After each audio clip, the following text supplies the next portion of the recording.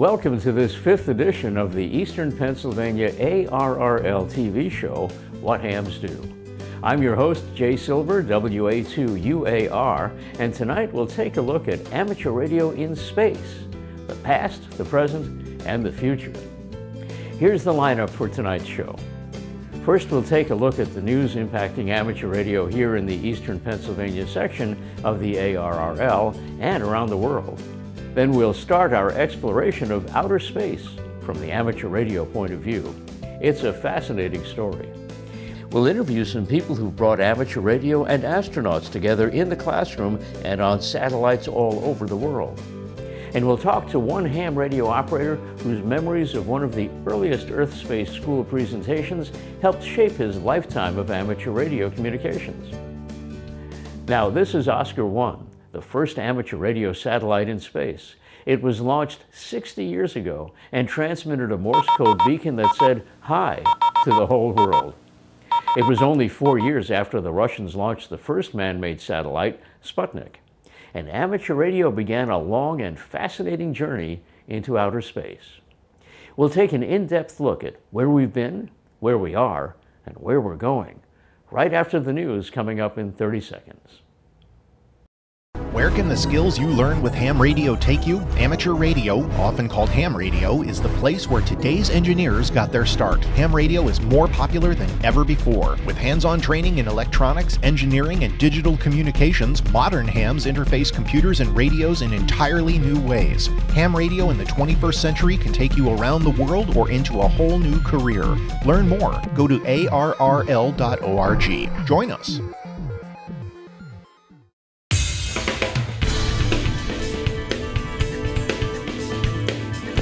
The ARRL in Pennsylvania worked with Representative Rosemary Brown and her staff to get exactly the language we've been seeking into House Bill 37, the distracted driving legislation. When introduced to the full House for a vote later this spring or summer, it will have an exemption allowing licensed amateur radio operators to use mobile and handheld radios while in their moving vehicles. We'll keep on top of the votes in the House and follow the bill as it moves next to the Pennsylvania Senate Transportation Committee. Joining us once again is our co-anchor, Frankie Bonte, KE8HPA, just home from her first year at Case Western Reserve University.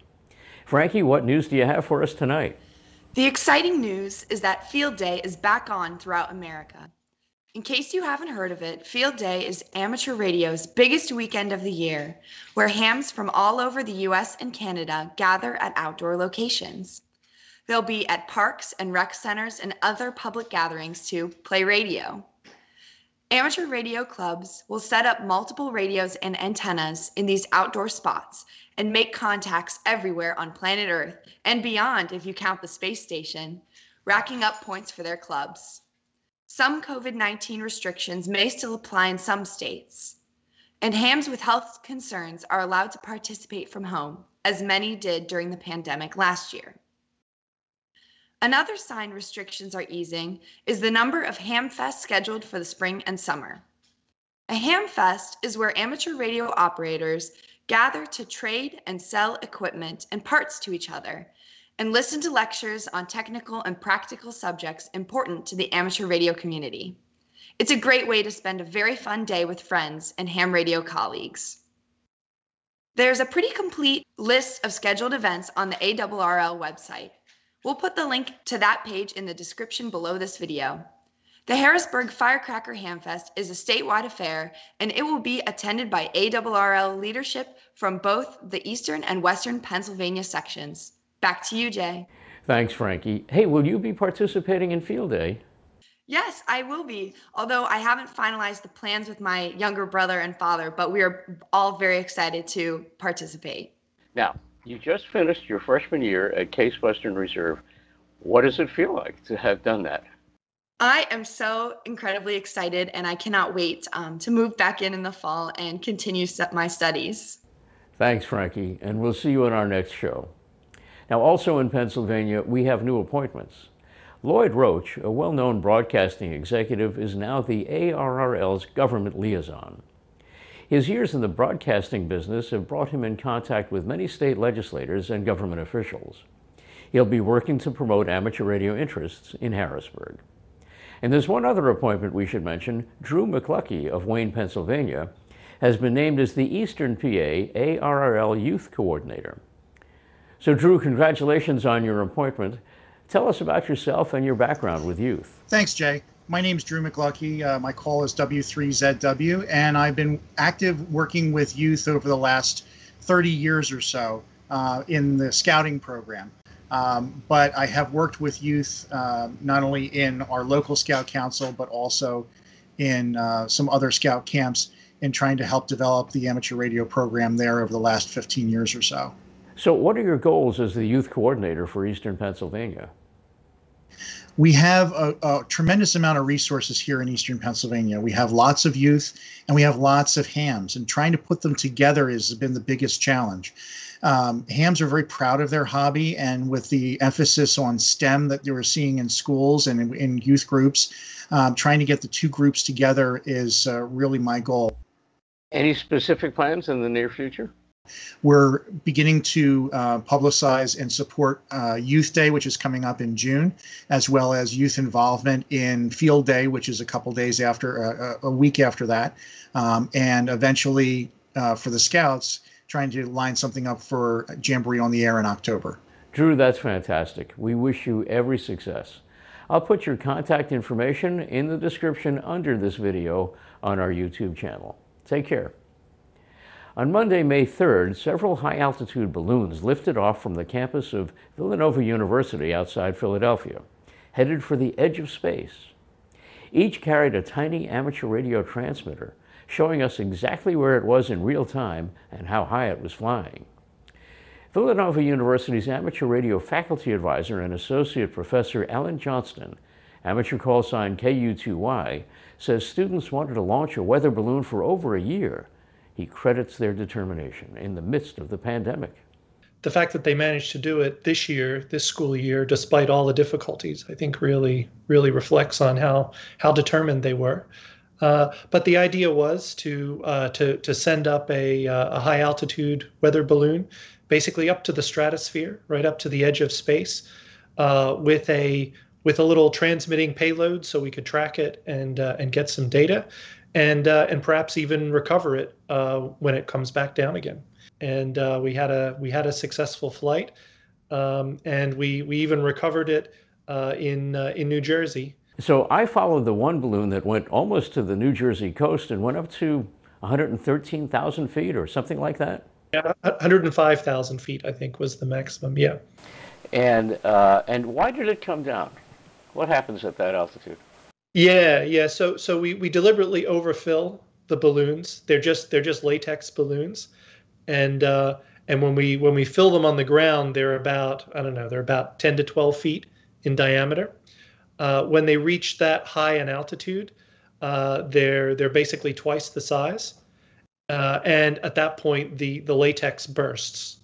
So you can have more complicated ways of getting your balloon down, but the simplest way is you just overfill it so that it bursts, and then it comes down under a parachute. The transmitters on these balloons send data via the Automatic Packet Reporting System, or APRS, which is captured by a number of websites to show the real-time tracking information. I asked Alan why an amateur radio license was required for this project. Well, it's the ability to transmit, right? In order to, anybody can receive, radio signals, but in order to transmit, you need to be licensed by the FCC. You need to have some technical understanding of what's involved, the rules and regulations. And as amateur radio operators, we're very conscious to not interfere with anybody, whether it's other amateur radio operators or whether it's commercial or other users of the spectrum. And we only use the minimum amount of power that we need in order to do it. So these I think the one APRS tracker was using 1 watt of power. So you compare that to commercial broadcasts where they use kilowatts of power. I'm looking at my amateur radio transmitters here, and one of them weighs 10 pounds, one of them weighs about a pound, my little HT here. But all of that would seem too heavy for a balloon. How do you do that? Yeah, it's specialized, very, very lightweight payloads. We flew we flew one commercial payload, and then the other two were experimental ones. One of the payloads we flew is actually a satellite. I actually have one here. It's known as an AMSAT. It's a Sprite satellite, so it's designed to be deployed from space from a bigger satellite. And that's what we'll be talking to Alan about in the next segment of our program. Now, you'll notice the AMSAT logo on his shirt. AMSAT is the Amateur Radio Satellite Organization, and Alan is one of its executives. More on that coming up. And that's it from the What Hams Do newsroom. We'll get back to the studio and our review of amateur radio in space right after this message from the ARRL, the National Association for Amateur Radio. He speaks fluently in analog and digital, talks with people from 7 continents in one weekend, chats with friends in 300 countries, Здравствуйте, как дела? and gets postcards from the most remote places on Earth. You run into a ham down. He can contact satellites using a coat hanger, send email without the internet, and knows cell phones are not reliable. We're sorry, all lines are busy. He's a radio ham. Learn how at helloradio.org. ARRL, the National Association for Amateur Radio. Right now, aboard the International Space Station, an astronaut who is also a licensed amateur radio operator is within a few feet of the ISS ham radio station. That's right, there's a permanent amateur radio transmitter and receiver on board the International Space Station that astronauts use to speak to other ham radio operators around the world and to students all over the world who want to know more about living and working in space. The very first astronaut to operate a ham radio station in space was the late Dr. Owen K. Garriott, originally from Enid, Oklahoma. Dr. Garriott passed away at the age of 88 back in 2019, but his second mission to space, aboard the shuttle Columbia in 1983, was historic for the amateur radio community. From Columbia, using his radio call sign W5LFL, Dr. Garriott contacted 250 amateur radio operators around the world, including the late King Hussein of Jordan and the one-time presidential candidate Barry Goldwater of Arizona, both ham radio operators themselves. Since then, NASA began a program called SAREX, which allowed astronauts on space shuttle missions and on the Russian Mir space station to communicate with students around the world. And that transformed into today's amateur radio operations aboard the International Space Station, a program known by its acronym, ARIS. Here's a portion of a classroom event. If someone wants to be an astronaut when they grow up, what should they be doing now as a kid to prepare? Over. You know, that is a great question. There are 3 things you could do. One is study and work really hard at school. The second is set big goals for yourself because they'll motivate you and excite you. And the third thing is always play nice with others. John Clute is the Director of Operations for ARIS USA and the Chair of the Operations Committee for ARIS International. He joins us now to talk about where ham radio has been in space and where it's going. ARIS came into being with as the International Space Station was constructed. And in fact, the ARIS program is the longest running experiment on the International Space Station. We have been continuously in operation for 20 years now on the International Space Station. Before we get into the educational aspects of ARIS, let's tell our audience a little bit about amateur radio on the space station. Is there equipment? Are there people who use it? And what kind of amateur radio things are on the space station? It's a good question. Presently, there are two 2-meter radios. 2-meter is a frequency band that's kind of just above the FM broadcast band on your radio. And there are 2-meter FM radios on the International Space Station. One is located in the Columbus module. That is a new system that we just flew. And then there is another radio located in the service module We speak of the ISS as having two segments, the U.S. operated segment and the Russian operated segment. One radio is in the U.S. segment, the other is in the Russian segment. Those radios are capable of operations on other bands, frequency bands higher than 2 meters, but right now we use them primarily on the 2-meter band. There's also a device on the space station that lets me send my voice on one frequency to the space station, and it retransmits it to the ground on a different frequency. Yeah, that is correct. This is part of the new equipment that we flew that is presently in the Columbus module. It's called a cross-band repeater, and it does exactly what you said. It allows you to talk up to the ISS on one frequency, and that signal is then repeated and comes down on a different frequency. Somewhere else on the Earth. Somewhere else, yeah. Basically anywhere within the footprint. The footprint is a word that you'll hear space-oriented amateurs use, and it basically means the portion of the Earth that can be seen from the ISS or any satellite, for that matter. It's like a giant circle. Because those frequencies that it transmits on are known as line of sight. That is correct. You have to be able to, both stations need to be able to see the International Space Station to be able to communicate through the International Space Station. Now, you get astronauts to talk live over amateur radio equipment to students around the world. How does that work? There are basically 5 ARIS regions. They each have a little different process, but basically what happens is the school makes an application.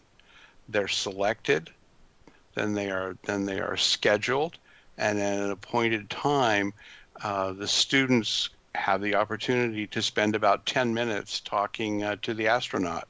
The ISS is about a little over 200 miles up in space, traveling at 17,500 miles an hour. And remember, we said it was line of sight. That means it takes about 10 minutes for the ISS to travel from one horizon to the other. So that's the period of time where students have the ability to talk to the ISS. So a licensed amateur radio operator somewhere is aiming an antenna at the space station, and how does that audio get to the school? There are basically 3 ways we do this. The first way is called a direct contact. That's where a local amateur radio team will actually take a radio station to the school, and they will then hook it into the PA system, and so then it's really a real-time on-site connection. The second way that we do this is something called a telebridge contact. We have 12 amateur radio certified by ARIS stations around the world, and basically that station will use 2 meters to establish the contact with the ISS, and then over either the internet or a telephone, they are hooked back into the school. COVID has forced us to respond, just like everyone else, with a third option that we call a multi-point telebridge. With everyone not being able to be in school, using, again, either a telephone or an internet bridge such as Zoom or Google Meets, the students are actually in their homes talking to the ground station, who is talking to the ISS, and that's the third way that the contact can be established. What questions do these students typically ask the astronauts? Oh my gosh, there's any range of questions. There's kind of the usual, you know, what do you eat? Is it scary when you launch? How does it feel to be weightless? And then there are sometimes some really interesting questions like, what happens to your tears when you cry in space? What kind of games do you like to play? Obviously, a board game is rather difficult because the pieces would just all float off.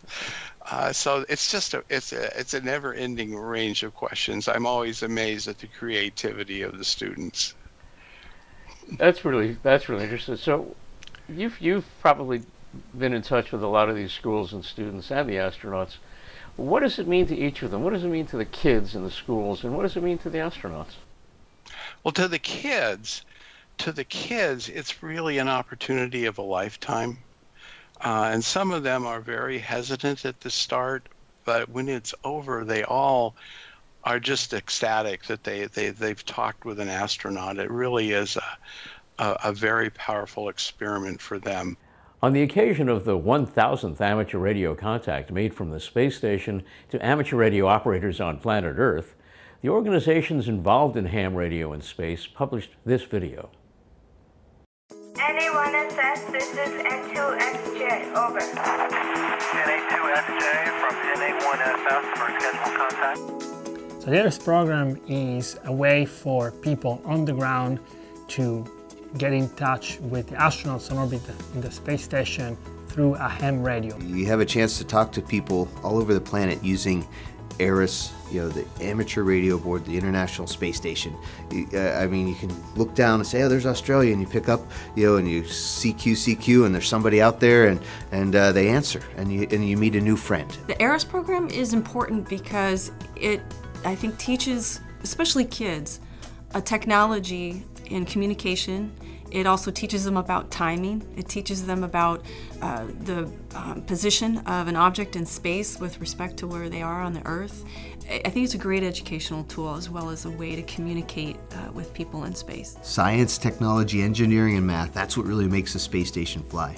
So if you can imagine a kid who gets a chance to talk to somebody aboard that space station as it whips on by at 17,000 miles an hour, then I think it's going to capture their interest. I think 1,000 contacts is an incredible milestone for NASA and namely the students who, they're the ones that achieved this. They're the ones that made the contact with NASA. We just provided the platform for them to do it.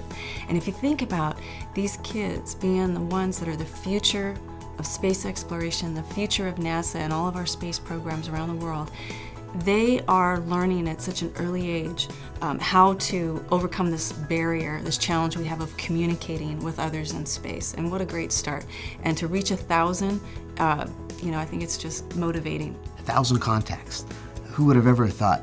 That means 1,000 times we've had a chance to reach down to planet Earth and make contact and to inspire the next generation of explorers. So I congratulate the ARIS program. I congratulate amateur radio enthusiasts all over this beautiful planet for supporting these contacts, 1,000 of them. Who would have ever guessed that we'd have so many? Congratulations. Ham radio is surprisingly impactful, and I say it surprisingly because you sort of feel like it's only, it's a small amount of training and all the training that you do. And you're told a little bit about it, and it's like, I got a whole bunch of things to do. I might do a spacewalk, I might do, grab a visiting vehicle for the first time. Like, do I really have time for this? And it's 5 minutes on your schedule. And we would just zip down, fly down to the Russian segment, turn the radio on, and then start talking to a group of people. And it sounds like only 10 kids, and sometimes the radio clarity is not great just because of the fact that you are working on ham radio. Sometimes it's super clear if you're right over them. And so you have the questions a little bit beforehand just to help you a little bit through it. And so you go through it, and then you get a report about how many people were at that event and how long and how much preparation those kids took to actually understand ham radio and work with it. And I felt myself getting choked up every time I would read one of those reports, and I was like, oh my God, this is great. I didn't realize that like maybe 1,000 kids are at an event.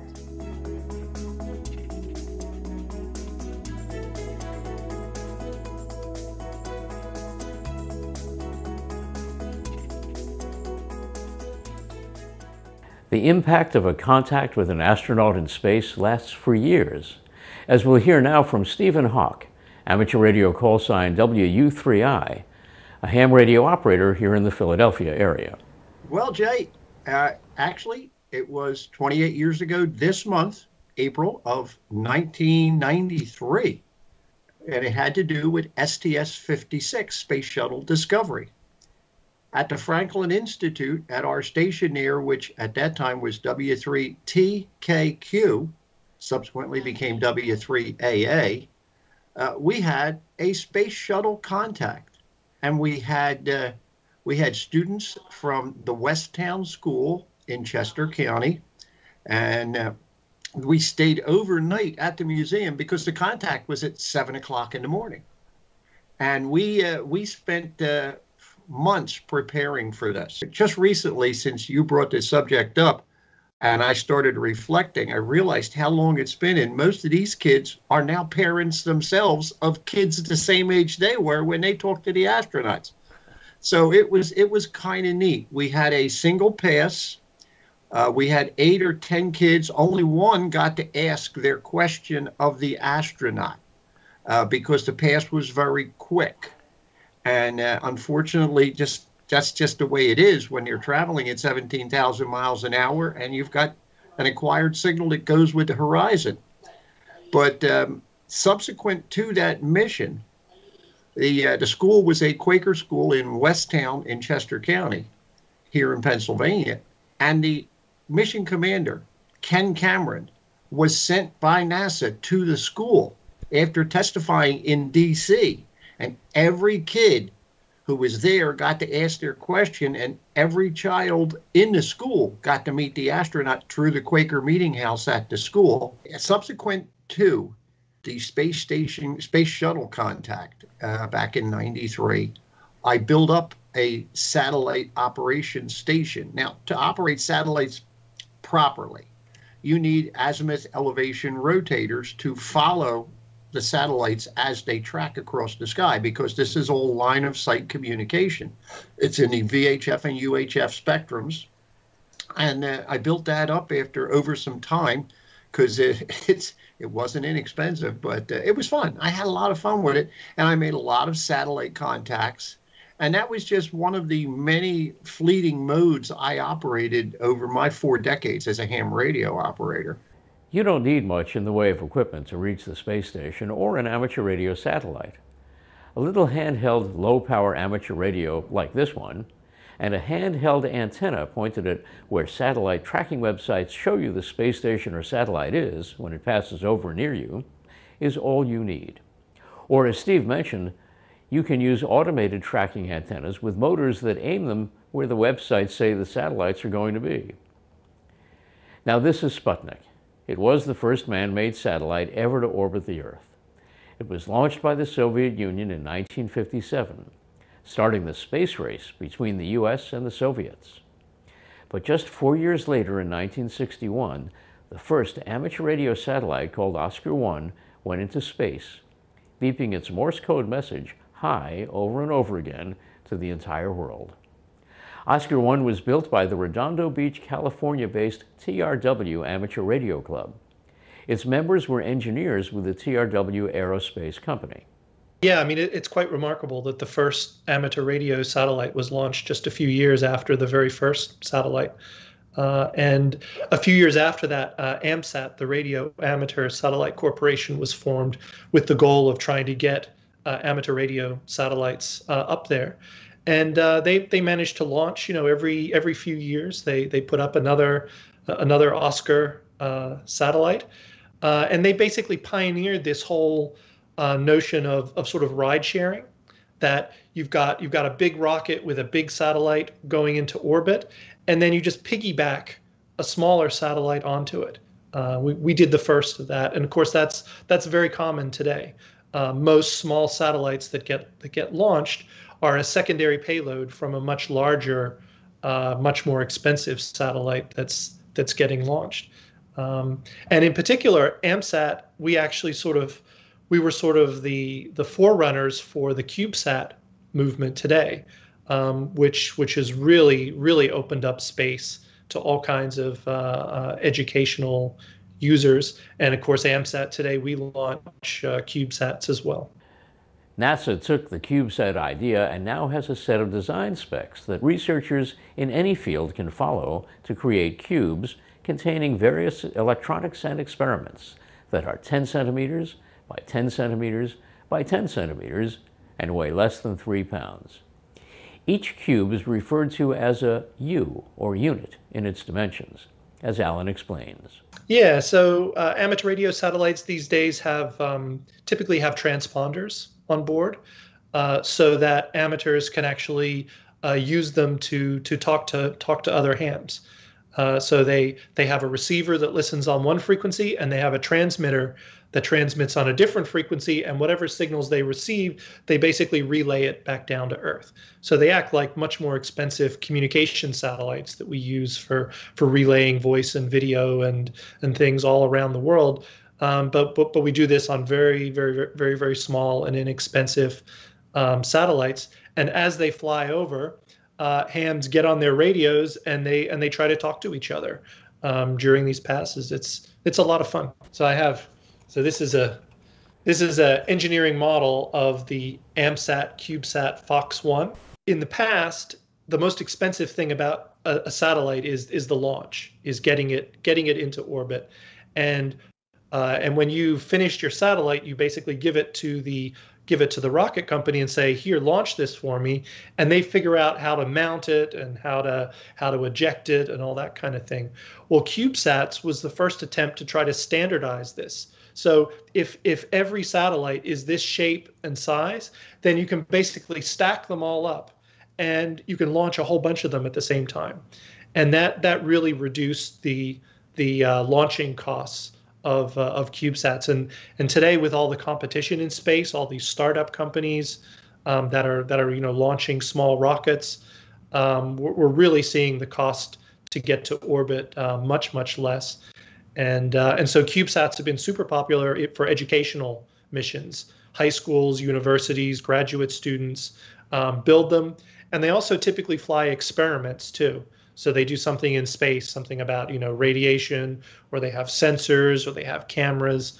Some of the ones that AMSAT launched have a little low resolution camera you see down the bottom there that snaps pictures of the Earth as it flies by. Now, we're looking at all kinds of interesting things happening in space. The Chinese just landed a rover on Mars. We've had a rover there since February. We've been on Mars for a while. We're going back to the moon in a few years. Where is AMSAT going? Yeah, so AMSAT has launched quite a number of CubeSats, but now we're launching, and those are all called the Fox series. So there was Fox 1A, Fox 1B, Fox 1C, and the like. But now we're getting ready for our next series of satellites, which are the Golf series, right? Going the phonetic alphabet from F to G. And these are also CubeSats, but they're actually, you can, in addition to these square CubeSats, you can build them in multiples. So a 2U is basically twice as long. And a 3U, which is what AMSAT is building for their Golf, is basically 3 times as long. So it's 30 centimeters by 10 centimeters by 10 centimeters. So we have a few of those that we're building. And the first of them, it's called Golf T. It actually just got manifest on NASA's ALANA program, which is their program where they give free launches for educational CubeSats. So we just got manifest on ALANA 46. So hopefully in the coming months we'll be finding out what time frame we will be going to space with that. And then after that we have a series of additional. I think the one after that is going to be Golf 1. And then who knows what we do in the future, but we will hopefully have these bigger, more powerful, more functionality CubeSats flying in the future. Have you thought about things like putting a CubeSat in orbit around the moon, or perhaps in orbit around Mars? Yeah, there are amateur radio groups looking at exactly that. It's extremely challenging, of course, once you get further than low Earth orbit.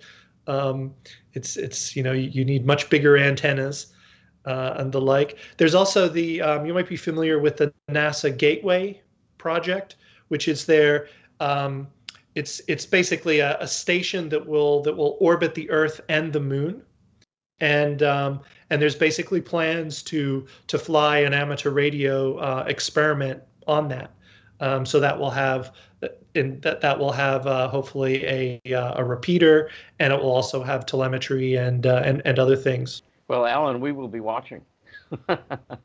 And I want to thank you for your time. This was a great interview. Is there anything else you'd like to tell me?